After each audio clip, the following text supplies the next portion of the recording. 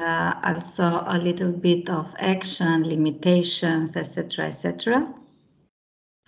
I hope that as this is your last lecture of the entire school, I hope that I will be able to sum up all of your knowledge in such a 1 hour lecture, and after a while we could have time to share our topics and events and discussions.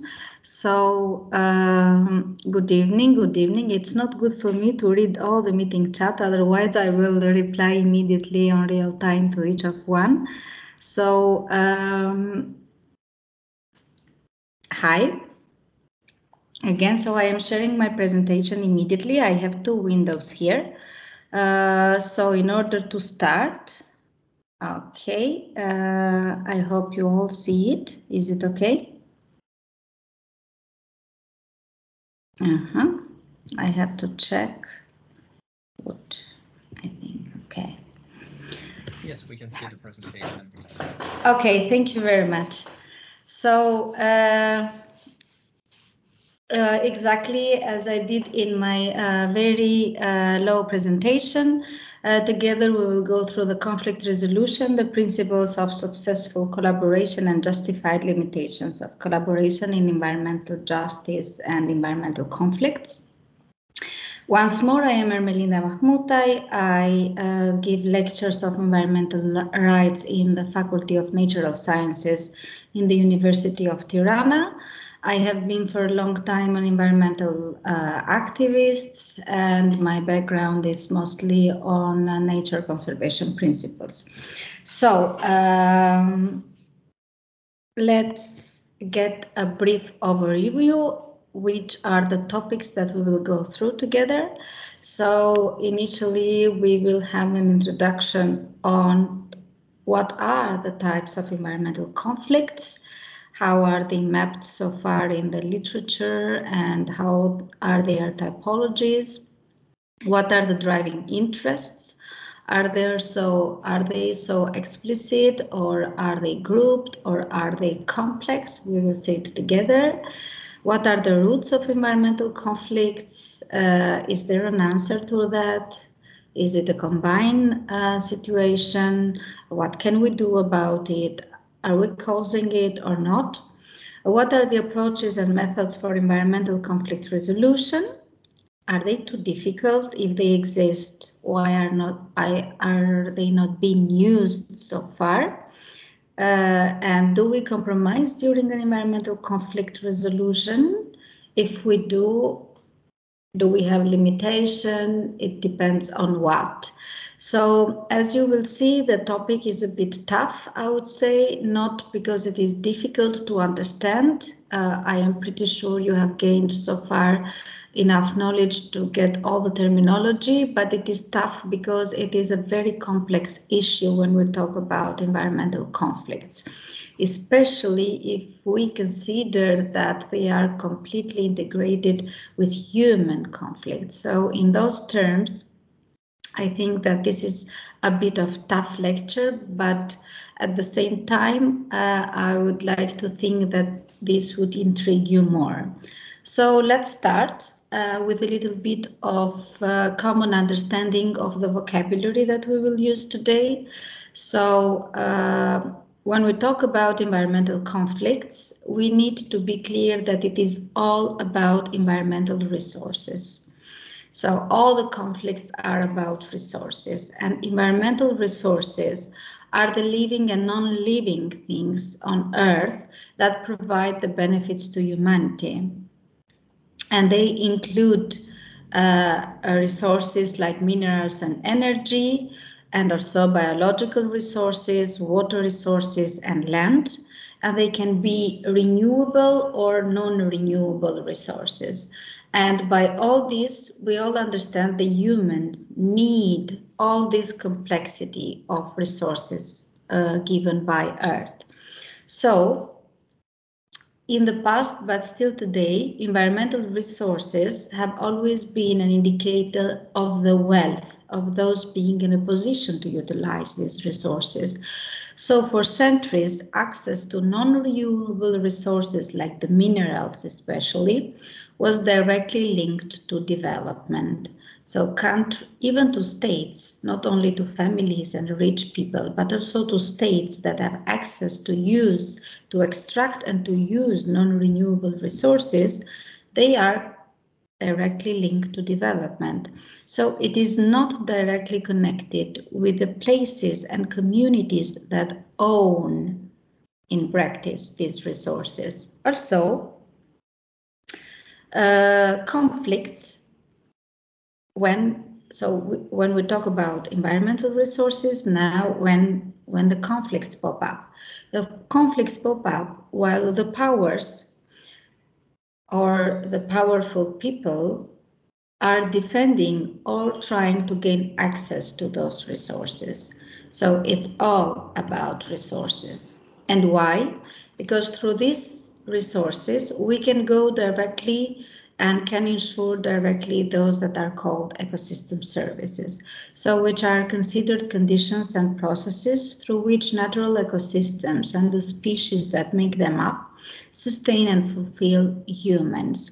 So ecosystem services are benefits that we people obtain for free from healthy ecosystems, and they can be provisioning, regulating, culture, or supporting. So they provide food, water, fiber, genetic resources. They regulate the climate, the disease, the water purification, the pollination, and enable us to develop spiritual and religion service, aesthetic, educational sense of place, etc. And at the same time, they support everything for the production of whatever exists on Earth, so soil formation, nutrient cycling, primary production, etc., etc.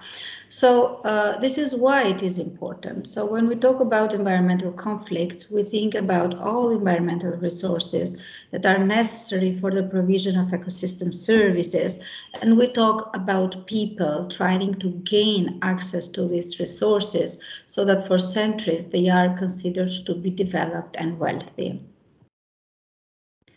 And then why, how are these all connected, and why are policies developed? So what we would like when we talk about environment resources, when we talk about environment and ecosystem services, it's all about preserving environmental resources and not over exploiting them. So what do we preserve? What do we conserve? What do we protect? They are the species, the ecosystems, the habitats, the eco corridors, the landscapes, etc. Because it's them who provide us with ecosystem services for our human well-being.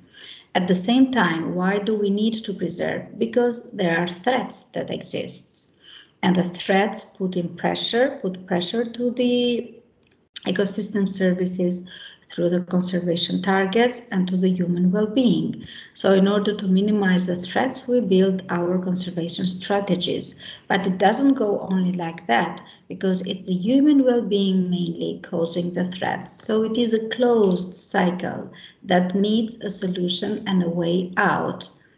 Within this closed cycle, a lot of environmental conflicts raised, and one of the most global, well-recognized approaches to tackle exactly the conflict, these threats and preservation, are the Sustainable Development Goals. So we are not talking about all this in these lectures. This is just an intro that I thought it was necessary also for me to prepare the exact background for the next slides to come. So far, what we know about environmental resources is that our Mother Earth and the environment have been very generous with humans by providing a lot of sources so that we could have a healthy and wealthy life. And also to have a stable life support system, which has allowed us to develop and flourish as humanity that we are today.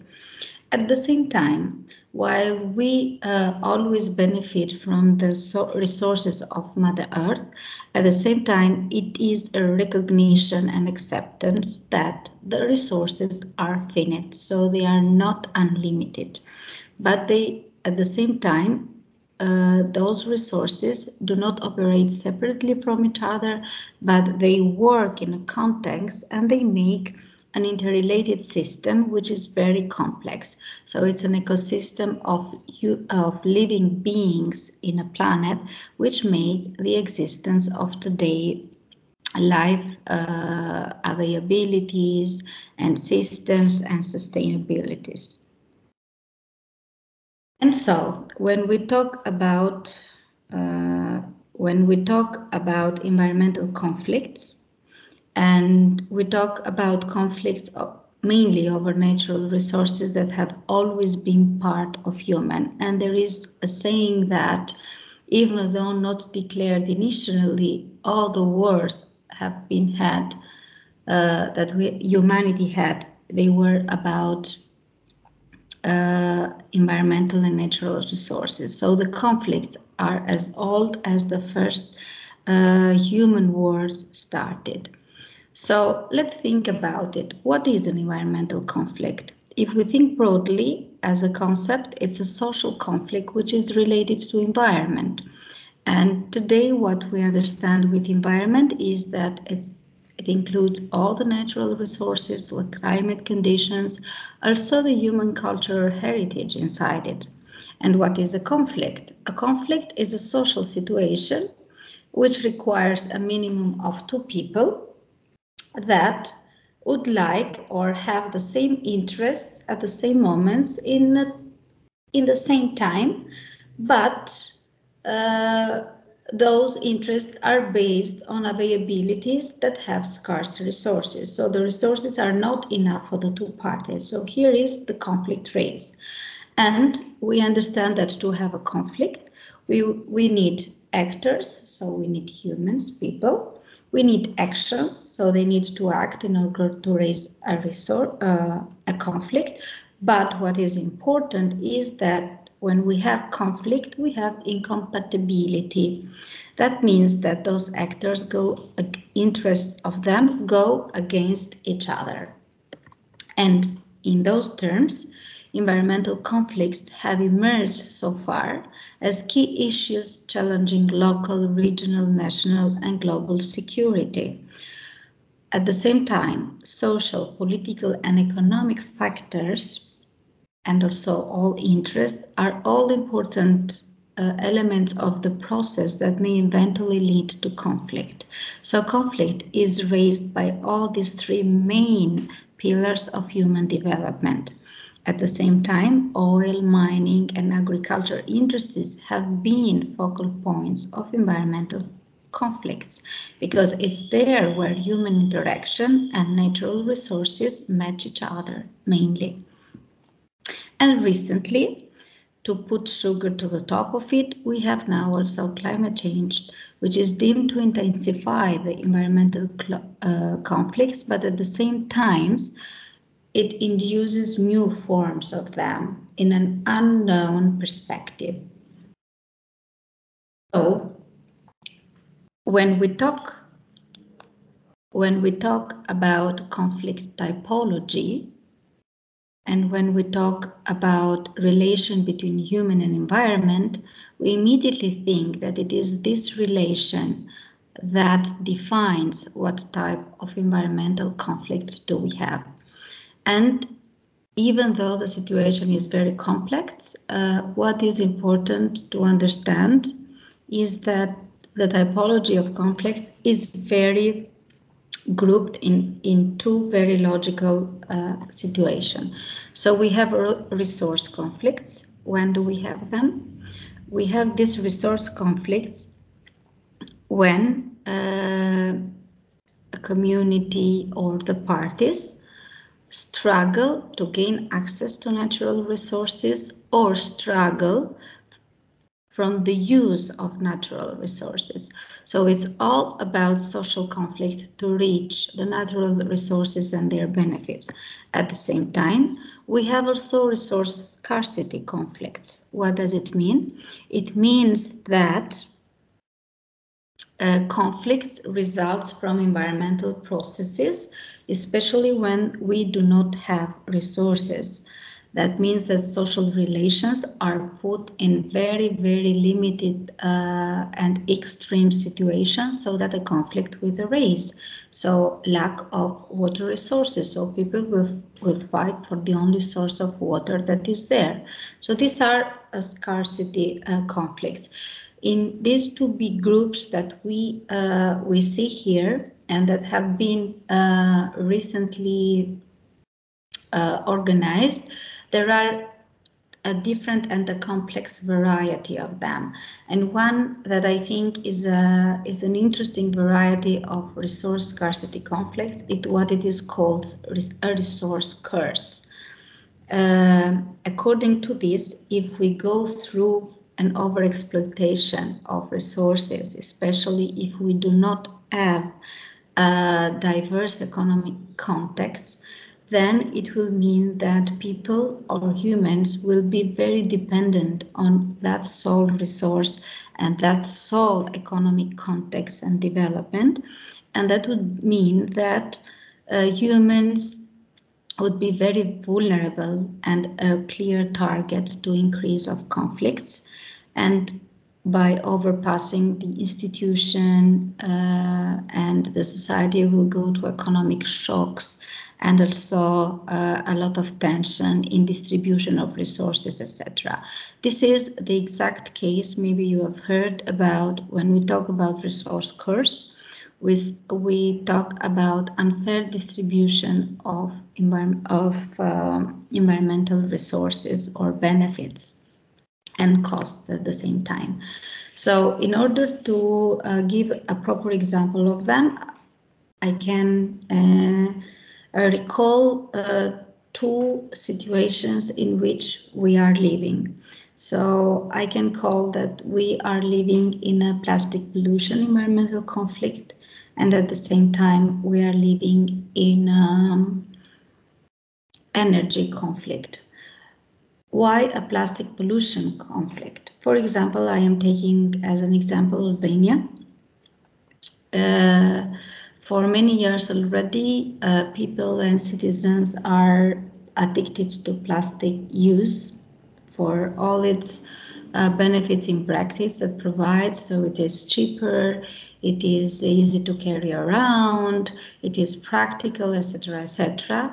And we didn't consider that by overproducing and overusing plastic, we didn't consider so far that it would bring up such a huge environmental conflict by putting to risks entire water ecosystems and land ecosystems.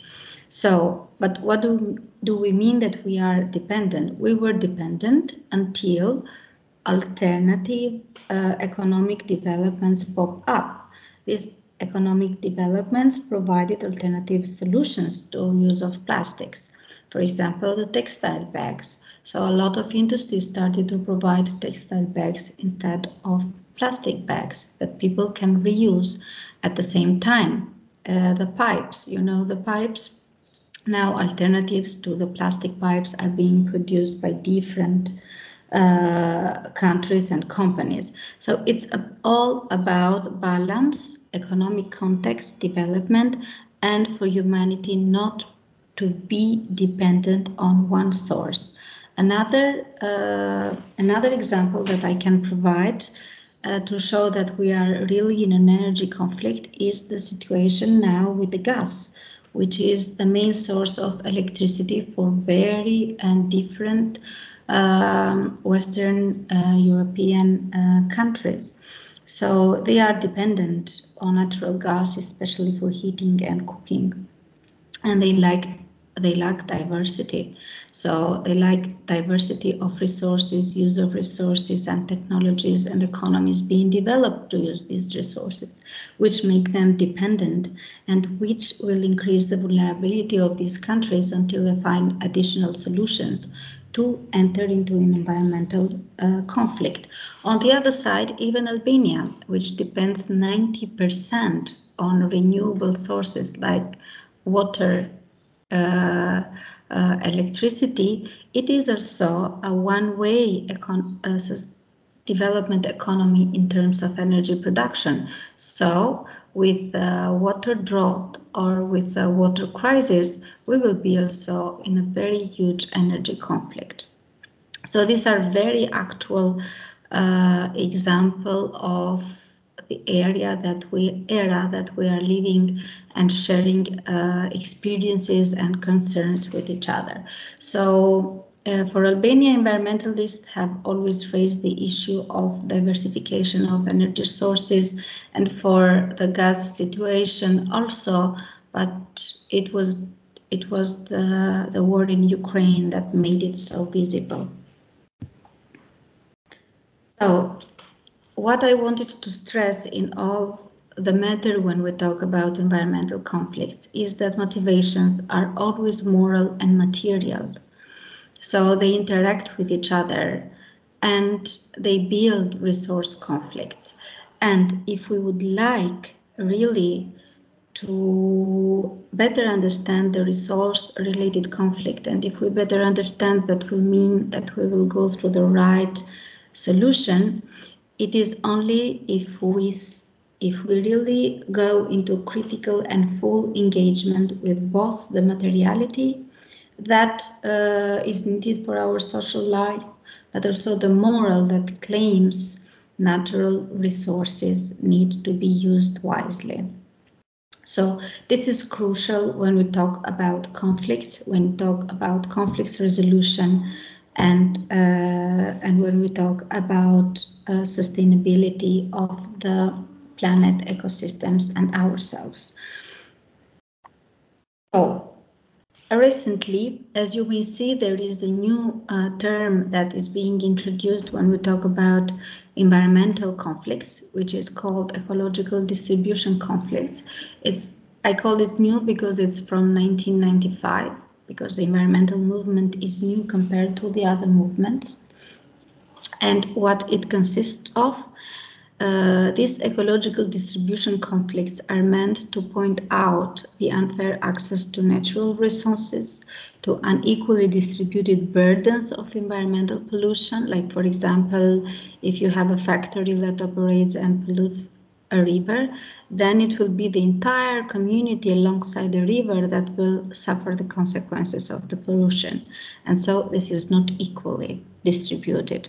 And then what is the most important when we talk about conflict, because so far I have never mentioned it, I have mentioned only the need of humanity to live by earth resources and not considering alternatives, but at the same time, a crucial point in conflicts is the exercise of power by different social actors when they enter into disputes over access or impacts on natural resources. So it's all about wealth and power. So now I would like to introduce you to the Environmental Justice Atlas. And according to this atlas, which is a collection of cases of communities that are struggling for environmental justice around the world. It's an interactive web page. You can go in this, we will go through it a little bit later, but also you can go and explore it by yourselves. In this link that I have shared, what is important is that globally you can see how many environmental conflicts are distributed and are being held so far. It's all over the world, where community have a voice in saying, where community are being overexploited, and you will see South America and our region and Europe is full of those of cases that have been erased. So according to this Environmental Justice Atlas and the cases of communities that are shared there, we have 10 environmental conflicts worldwide, which are categorized as following. Biodiversity conservation conflicts, it's all about protection of biodiversity, values, wild ecosystem, and natural flow of living. It's about biomass and land conflicts, always about forest agriculture, fisheries, livestock management.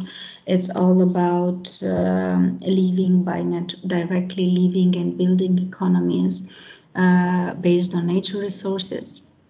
Fossil fuel and climate justice and energy is on the top of it, and on the top of huge environmental conflict recently, industrial and utilities conflicts, infrastructure, mineral and building material extractions, especially in development countries. This last one is very it's gaining more and more points to go to the top of the chart. Nuclear conflicts also, especially in the recent years. The discussion over nuclear energy has been raised a lot. And there is an old, and I can say an ancient conflict which has been in standby over this topic and is raising again now. Tourism recreation, very much up to date with our way of living, especially our region, waste management and water management. So these are the categories of environmental conflicts, top 10 categories that are identified based on analysis of the cases that have been uploaded in the atlas. And now, I said that it is a very complex topic, so I have tried in this lecture to give the entire flow and panorama of the environmental conflict, not to understand it as only a conflict of a local community trying to protect a river or a country trying to protect a forest. Is much more than that, because it's popping up everywhere. It is about existence, it is about sustainability, and it is about communication, democracy, and values. And because of all these, the environmental conflicts have been put as a subsector within environmental security. So the latest developments and the latest analysis and concerns globally have defined this scheme that you see here to make a direct and a comprehensive analysis of the causes and consequences of environmental conflicts. So when environmental conflicts were raised first initially, they were caused only as they were targeted as environmental activism, protecting the plants, protecting the animals, but now they are directly connected to environmental security, existence security. So because of that, into environmental security, there was a huge work done to redefine the security. And for environmental security now, they don't consider only military institutions to talk about security, but also environment consequences and aspects. And also they consider a lot how to handle and manage environmental conflicts for environmental security and existence security. And nowadays environmental conflicts also, as we say, because they are based on resources, we talked then when we refer to them, we refer to non-renewable resources overexploited by years and renewable resources. Nowadays, they are the target of many environmental conflicts, and the conflicts and the big consequence and the key challenge of the environmental conflict is that, as I said, it is not localized in a community. It can be local, it can be regional, national, transnational, and it can be also global. But most importantly, it can be a direct conflict and an indirect conflict. When is it a direct conflict? When do we talk about an environmental conflict that goes directly? It's a conflict that pops up because there is a direct competition between two or more parties for access to the same resources. So if they are the big companies that would like to use the minerals or water sources of a region, etc., if they would like to use it and there is a direct competition between these two more parties, then we have a direct conflict. But what is more attempting and at the same time what can be more challenging and frightening, I would say personally, is the indirect conflict. Direct conflict is easy to tackle, is easy to identify, but indirect conflict is when renewable resource scarcity interacts with one or more social and economic factors that, especially if it is within a state or between states. And when the indirect conflict occurs, then the environmental factor is only one of so many hot potatoes that really steps in to push of the economical tensions, the poverty tensions, the ethnic tensions within countries. So as you will see, when talking about environmental conflicts, it's not only a matter of local conflicts, it's a matter of world peace, world existence, and world security. So this is an eye-opener. It is a very huge panorama on how to understand the environment, because maybe we all know and we all have heard that environment is a cross-cutting issue. Environment is an intersectorial element. Yes, it is, because it contributes to global security. It is because it contributes to every conflict and makes it raise and pop up in the worst case if environmental and resource scarcities are there. So if I would put in a diagram all what I shared, it is that it is a complex situation and it integrates into the living systems like that. When we talk about conflicts, we like it or we don't, there is always a demographic factor by human migration, population development, etc., that contributes to the conflict. And then there are the environmental factors that are scarcities in resources, but because of demographic factors. And then the environmental factors contribute and they push forward all the social and economic outcome factors. And if they are positive and negative, that would raise conflict. In order to show better this logic when we think about environmental conflict, I have taken an example which is not from our region, but is a case in Ethiopia, when they say that there is a population growth happening in Ethiopia, and at the same time the population growth and overexploitation of soil has contributed to an environmental factor which is soil degradation. Soil degradation as an outcome brings out land scarcity, which means that agricultural output is going to decline. So there is no products. Also, considering that we are in Ethiopia, there are drought conditions more easily. So there is another environmental factor that contributes to the decline of agriculture products. So this will raise a conflict between pastoralists and agriculturalists. So is a conflict between very well identified two parties for existence, but at the same time, in a broader scale, it is a conflict of whole people living in Ethiopia because of the food products that they don't get.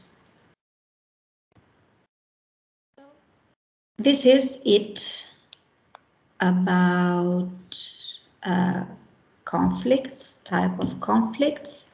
Where are they placed into the big picture and panorama and background of a situation, and why we should consider them carefully, and why nowadays a lot of ecological policies, a lot of conflict resolution policies are bringing their attention into conflict resolution and environmental conflict resolution. So let's see how we can solve the environmental conflicts. When we talk about tools and methods to solve environmental conflicts, they do not differ much from all the other methods and tools that we use to solve other social and economic conflicts. What is important to know, if we really would like to solve an environmental conflict, independently if we use the right tool or not, what is important is that we need to properly understand the conflict. Where is the environmental factor involved? How much does it play into the conflict? And what we can deal to really stabilize and keep the environmental resource at the balance. This is the struggle for environmental conflicts, for environmental justice, for environmental rights. So it's not only about tools and methods. For example, in the second lecture of this course, you got knowledge about Aarhus Convention, access to public information, public participation, and access to environmental justice. That is the basic of democracy, and that brought up the first time when you talk about environment and community rights over environment. It is a very advanced concept. But why is it different? Because if you need to have access to justice, environmental matters, you don't need only a judge and a lawyer, but what you need is a judge that understands environment, a lawyer that knows how to interpret the environmental systems and environmental vocabulary and consequences and implications. So it is much deeper than that. So when we talk about environmental conflict resolutions, we talk about alternative dispute resolution, which is how does negotiation and consensus building contribute in environmental dispute resolution. These methods and these tools can be from informal discussions to the use of force. So when we talk about dispute resolution, we don't talk about positive and successful dispute resolution. We consider it with all its elements. So what does it mean informal discussion and to the use of force? So we start from letting the matter rest. So that we know there is a conflict, we do nothing about it, and we wait for it to be solved by itself or to be integrated in another conflict so that it will accelerate and it will be much more. Then we take action by negotiating or taking legitimate use of the power and institutions. And then also there is actions like protest, violent exchanges, even war raised by environmental conflicts. So what are the steps? What are the methods? What are the tools that we use? The first we do inaction. So the decision is left to the chance and the conflict stays there. Then what we try to do is we try to reconciliate the parties that have different interests over the environmental resources. So we try to negotiate, and to do negotiation we can use three ways. We can use facilitation, mediation, and non-binding arbitration. What is the difference and what they have in common? If we do reconciliation of interest, which means of parties with different interests, that means that the third party is needed there. Why? If we need the third party to facilitate, then this party needs to suggest the procedures for negotiation. So to tell the parties what they need to do to negotiate. If we will do the mediation, then we need the third party to tell to the parties that are in conflict how they can broke into the negotiation. And for non-binding arbitration, what we need to do, or the third party directly suggests a solution for the two other actors that are in conflict, but this solution, because it comes from non-binding arbitration, is not obligatory to the parties. They may choose to follow with it or not. And then, usually when a reconciliation does not go well or when it doesn't start it at all, another form is directly going to the institution, authorities that through the court, through the litigation matters, or the binding arbitration. So there is a third party that has the law authority to make a decision for the parties. And after that, or at every step of the consensus and negotiation, what we can have is that the decision is made by the most powerful.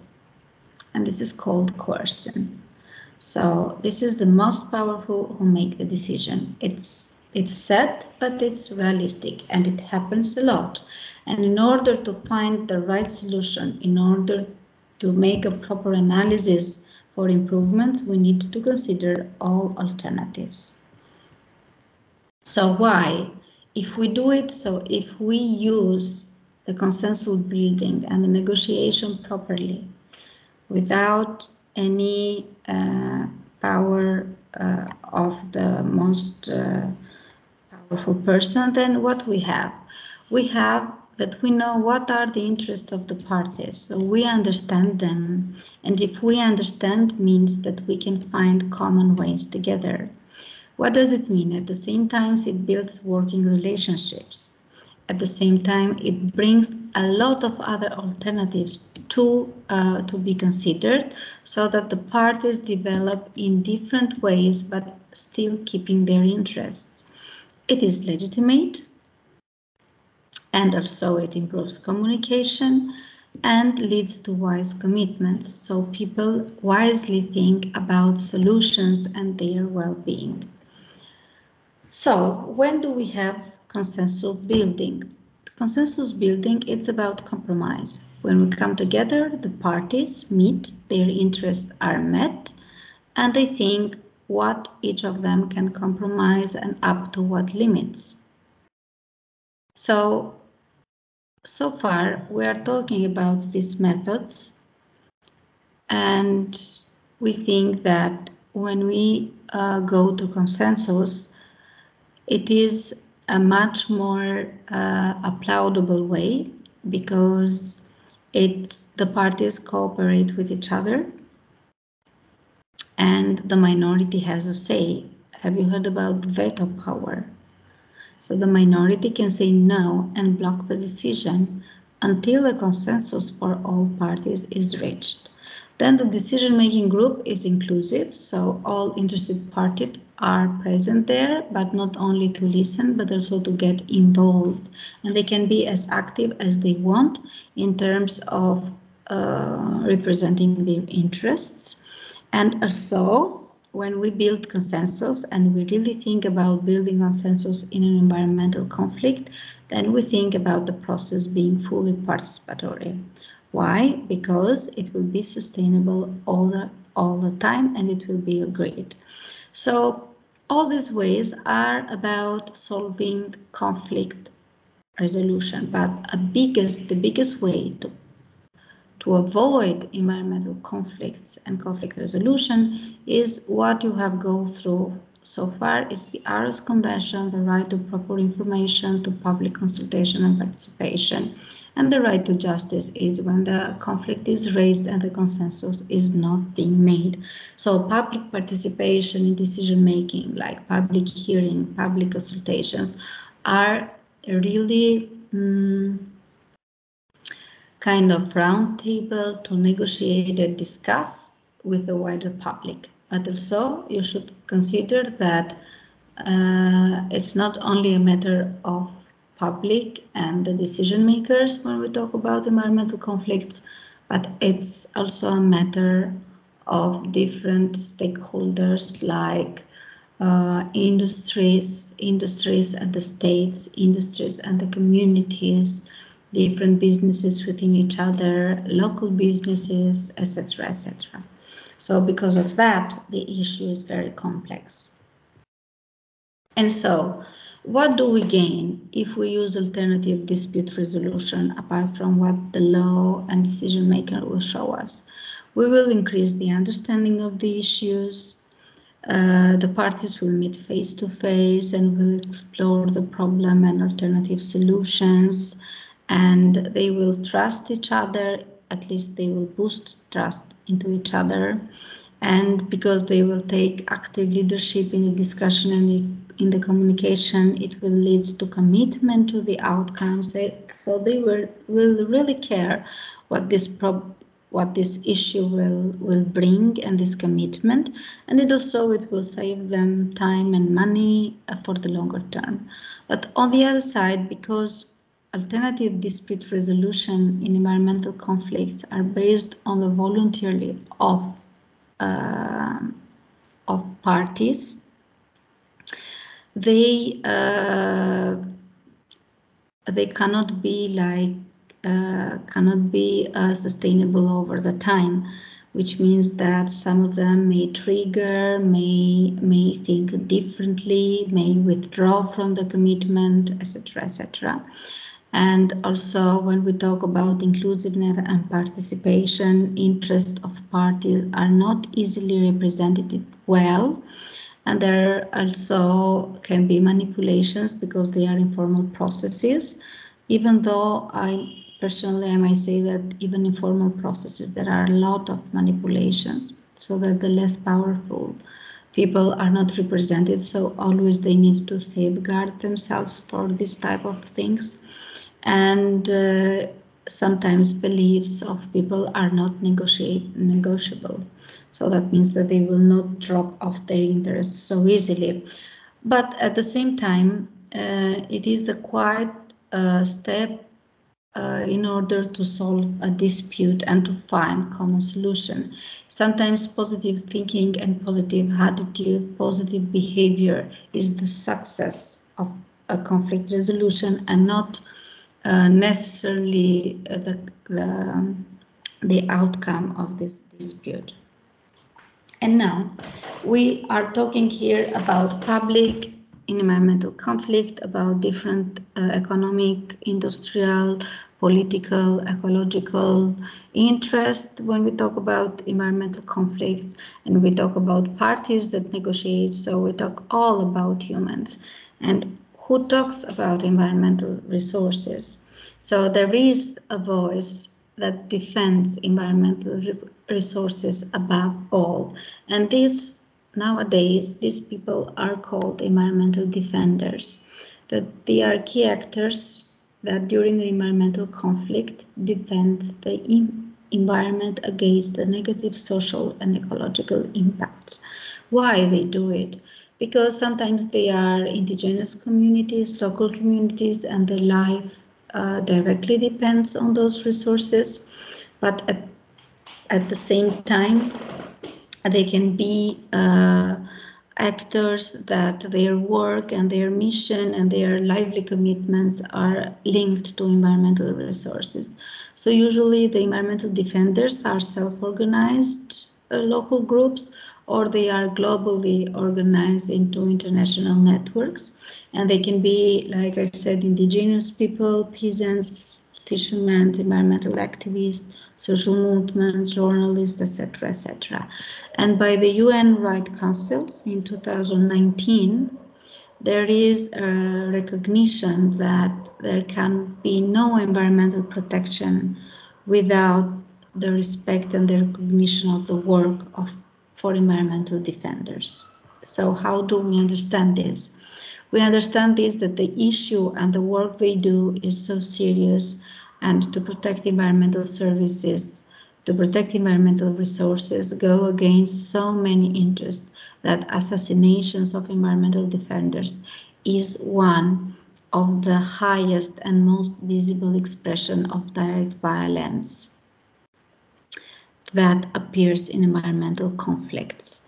And by the Environmental Justice Atlas, there are 3 aspects of violence against environmental defenders: assassinations, physical violence, and the criminalization of environmental defenders. So this is the way how the power uses itself in order to stop an environmental conflict. So how do environmental defenders work, and how do they use the different forms? And they are non-violent interventions, but what they do is that they completely intervene for lawsuits and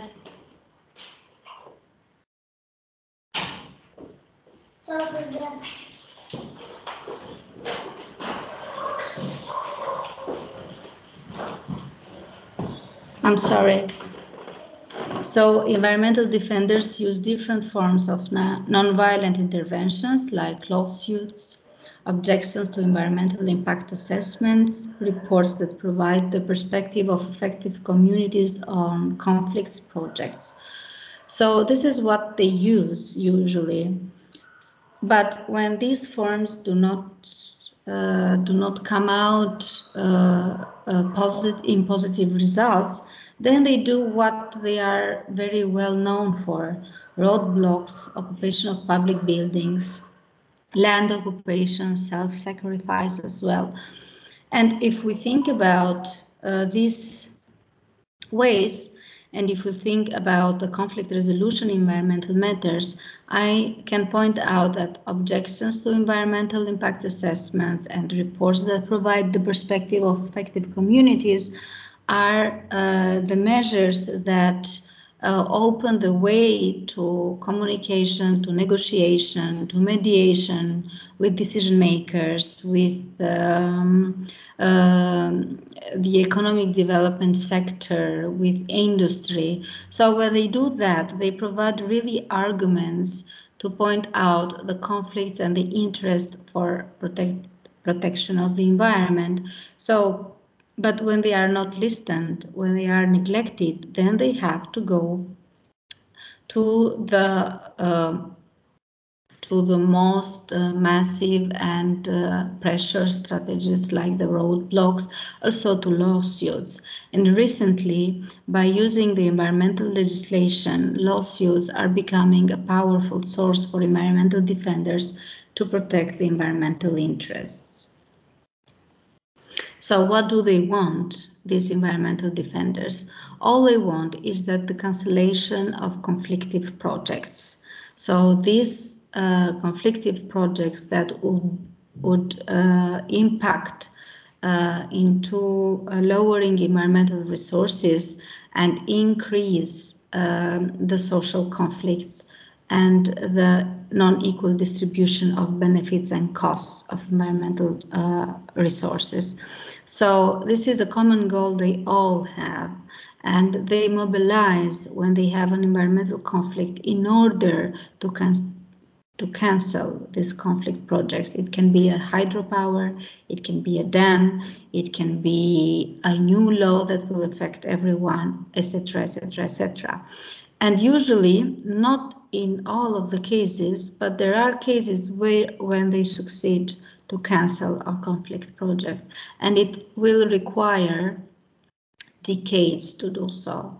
Decades, not only a lawsuit, but sometimes they manage. And it is recognized that it is good to understand and to know what strategy do they use when they succeed.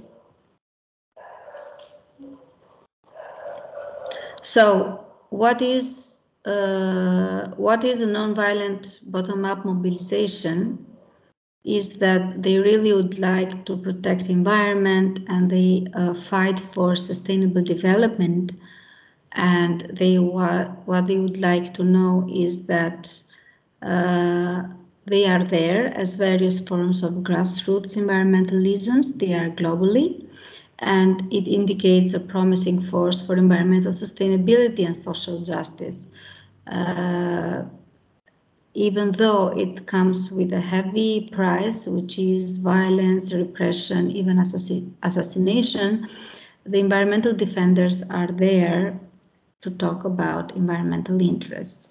So this is a picture to show you that in 1970 was the first protest for the Earth Day, and publicly raised the need for controlled and sustainable use of environmental resources in America.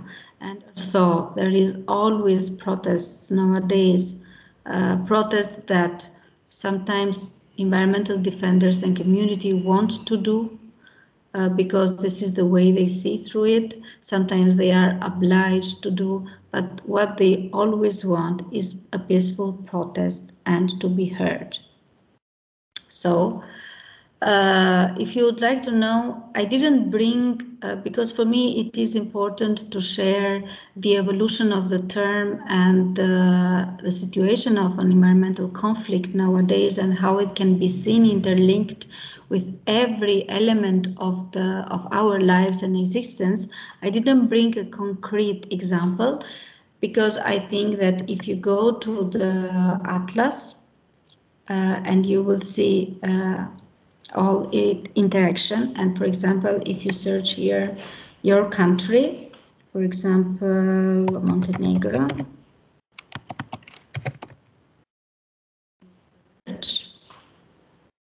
and you will see all the environmental conflict raised in Montenegro and described.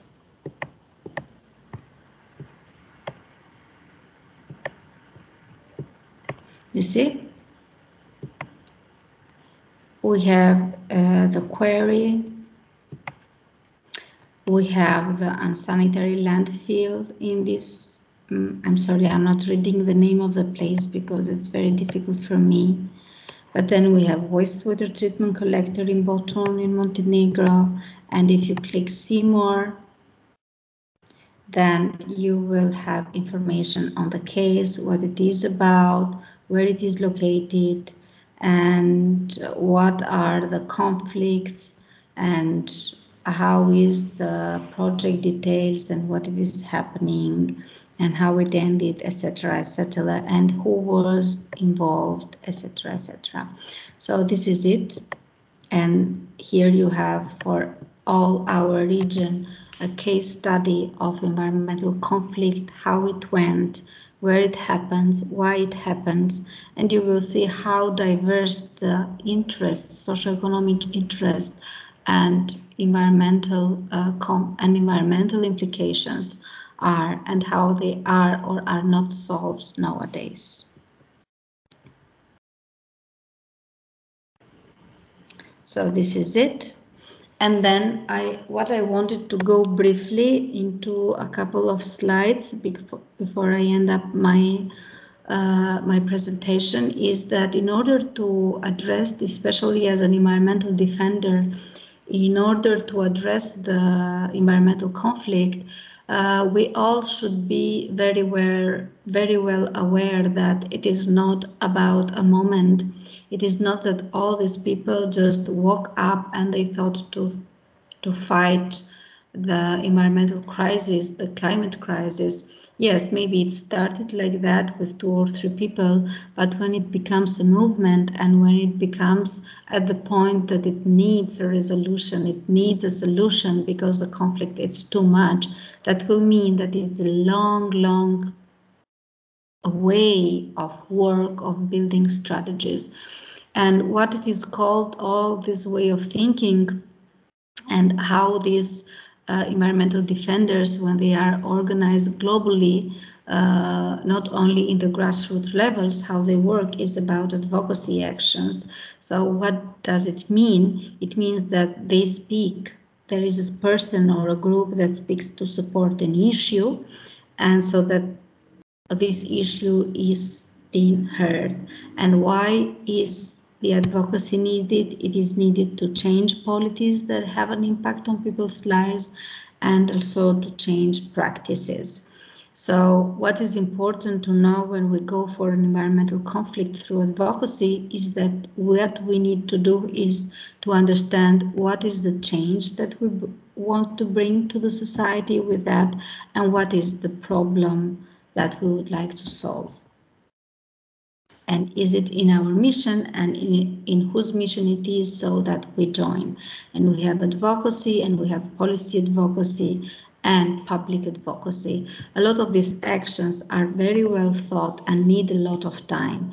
And so in order to be successful in advocacy, there are different steps to be taken, and you will see that the first 9 steps are only the preparatory phase. What does it mean? It means that as complex an environmental conflict is, the most complex is the SWOT analysis, the understanding of the situation, the building up of strategies, the building up of solutions, and then to implement all the thinking and to monitor and evaluate what we do about that. So we select the topic of the problem, we analyze it, the objectives. What is very much important is stakeholders analysis. Stakeholders means all the actors that have a stake or a saying or an interest into the situation. So then there is the action. Okay, so we do the problem analysis like environmental defenders I talk here, and also this is something even if we are not on the environmental defender side, but we are on the industrial side, in the infrastructure project side, we would like to know this. Why? Because when we build our development projects, we build with concrete and less impact solutions. I think by working in this sector for so many years, I think that even for the development sectors like the banks that offer money for the infrastructure, development sectors, the companies that lend their money and invest their resources there, it's not a good thing to have environmental conflict. They would like to avoid it. And how they can avoid it is really by having this problem tree analysis, because they would like to really know what the problem can they cause and what solution they can influence. Usually, as environmental defenders, we use with the problem tree analysis. When we see what are the causes, what is the problem, and what are the consequences, and so building on that, we define objectives, effects, and causes in order to understand and to see what we are moving for. And also, if you know the stakeholder analysis, it's very important, even in your cases that you have worked so far, you for sure have identified the stakeholders and where do they stand in terms of the conflict, environmental conflict that have been raised. So are we talking about stakeholders that have interest in our case and that have power in our case?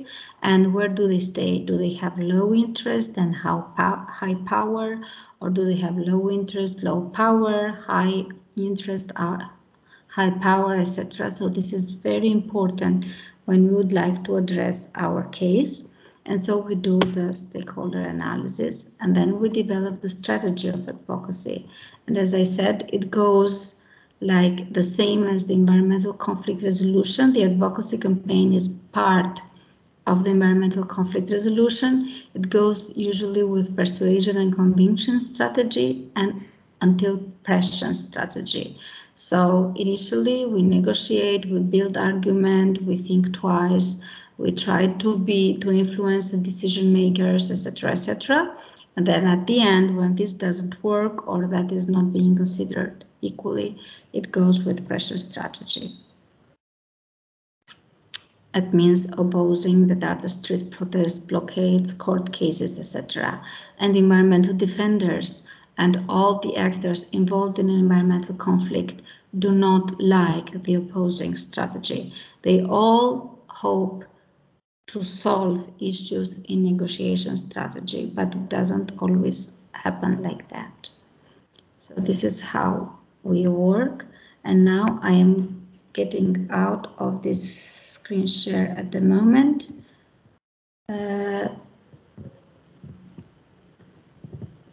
Now I will go through. Okay, I will go through the comments if they are. Yes, Natasha, this is very true. If there is a strategic approach to negotiations, there would be less misunderstanding and scaling up to conflicts. Which dog? I don't understand. Hope the dog didn't eat nobody. Okay.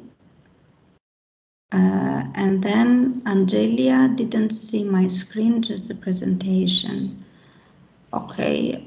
I had a technical issue with my screen and my presentation, but important was that you saw the presentation. So if there aren't any more questions to this, I will explain your assignment.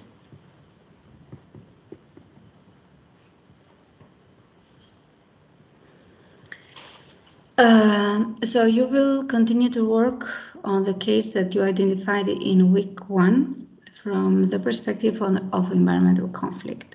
But also I added up that if you'd like to work on a case that you would choose from the Environmental Justice Atlas, it would be still okay. So what you would need to do in your assignment is to look at the different stakeholders' interests and decision-making process and the affected environmental, social, and economic values in the situation that you have. So you should state what is the environmental conflict that is happening. You should analyze the causes of the conflict and the different interests that are affected of the stakeholders. And this would be like needed 2 arguments of public participation in decision making to be used to open negotiations first as a first step for conflict resolution. And you should propose a conflict resolution approach with action plan and timetable. So what would you like to do? And elaborate the expected result of the resolution approach on the environmental conflict. So if you choose this approach, this method, this tool for conflict resolution, what would be the expected result from your side? And the entire assignment should be delivered as an analytical paper document with a maximum of 2,000 words. And it should be concise and not too much time consuming in terms of writing it. And as you have been so far engaging into the forum for oral questions, this would be the case also for this assignment. So any questions about it?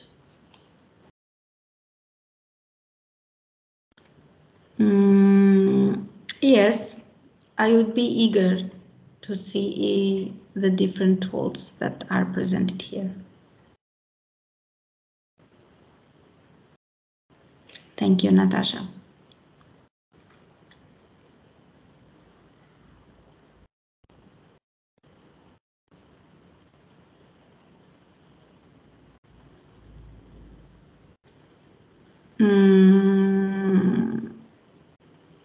Yes, I have.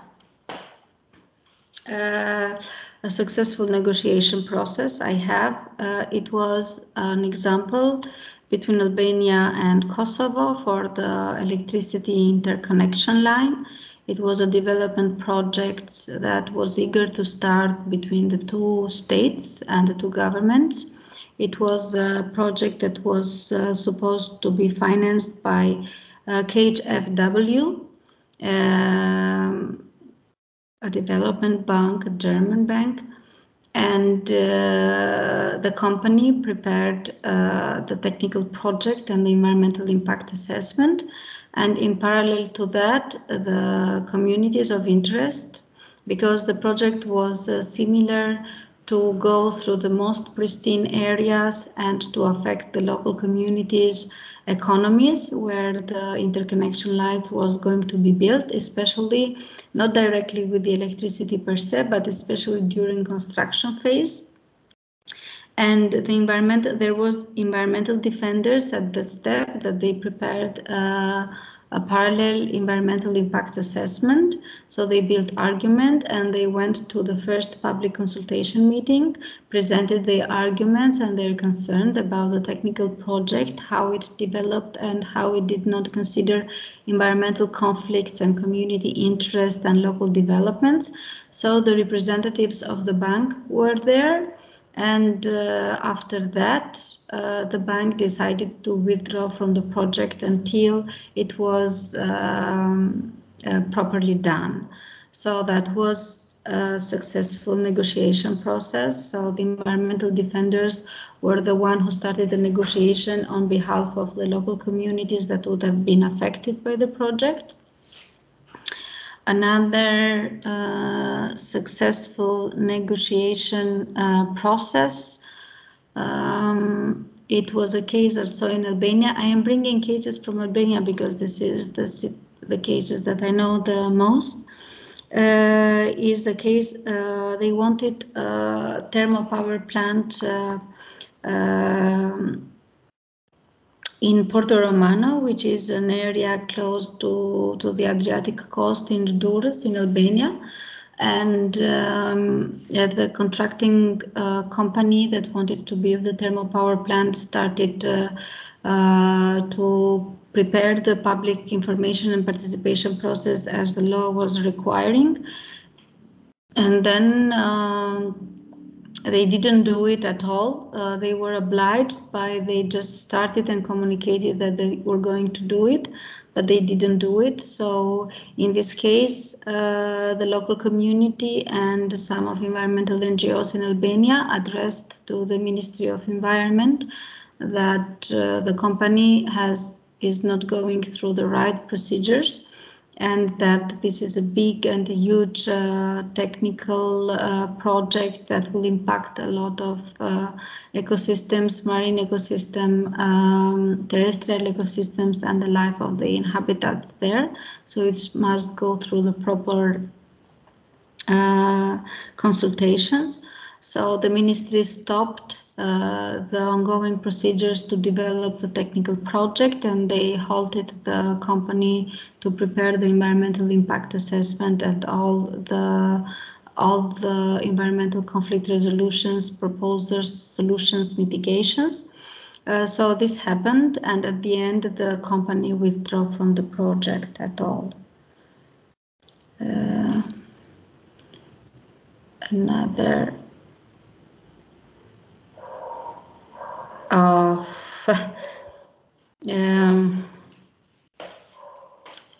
I think that this is a very huge, this is a very interesting question. So according to my experience, what could be the regional ratio of successful versus unsuccessful negotiations? So in terms of outcomes, so if we consider what the outcome would be if the scope of negotiation was to cancel the bad projects, let's say, that would have environmental impact. If we think of that perspective, I think that the ratio is very, very low. It can be 1 in 50, maybe, or even much. But if we measure success about raising the voice, raising concerns, and mitigation of environmental impacts, I think this is very high. So how to make it concrete? Like, yeah, thank you, Biljana. So this is it. So it depends, what do we call success? In environment, it is very hard to reach the outcome that would be that this project should not be done. For example, now in Albania, we have a very huge environmental conflict, which is building a national international airport in a protected area, a protected landscape in the coast in Narta Lagoon, and it is a top-down decision-making process. So in this case, because the government decided so by neglecting and not being open to any form of negotiation, immediately we don't do negotiation, we go to the court, because you don't have any other options. But for example, there is a successful case of advocacy for Vjosa National Parks. Maybe you have heard about it, that a lot of years were supposed to advocate and to bring up protests, concerts, dialogue tables in order to build arguments why it deserves to be a protected area. This is a good outcome. And also we have a local issue, an environmental conflict at local level in Tirana. In our Tirana Grand Lake Park, they wanted to build a playground for children, but initially the project was not made public, and the project that leaked was like it had a lot of buildings and concrete and nothing similar to an ecological playground for kids. So because of protests and because of discussion tables and negotiation tables, even though a lot of violence has been on the citizens, then the new project that was developed was completely an ecological project. So in terms of a cancellation of project, in terms of building a better society, maybe that outcome didn't show up.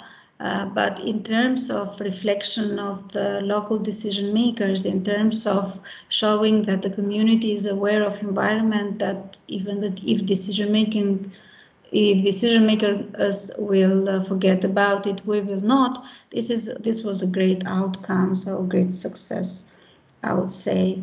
So this is a lot of things to consider at different and complex levels. Okay.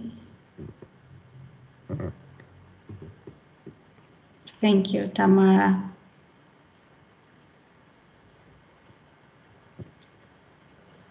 Is there any other curiosity, question that you would like to share? I really understand the complexity of the topic, so I would understand all your questions and your doubts in whatever information is shared today.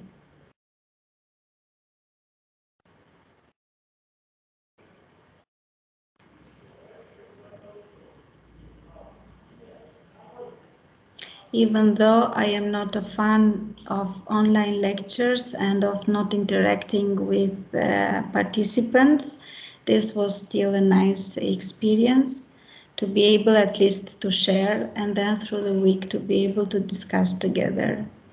So thank you for your participation and all your future questions.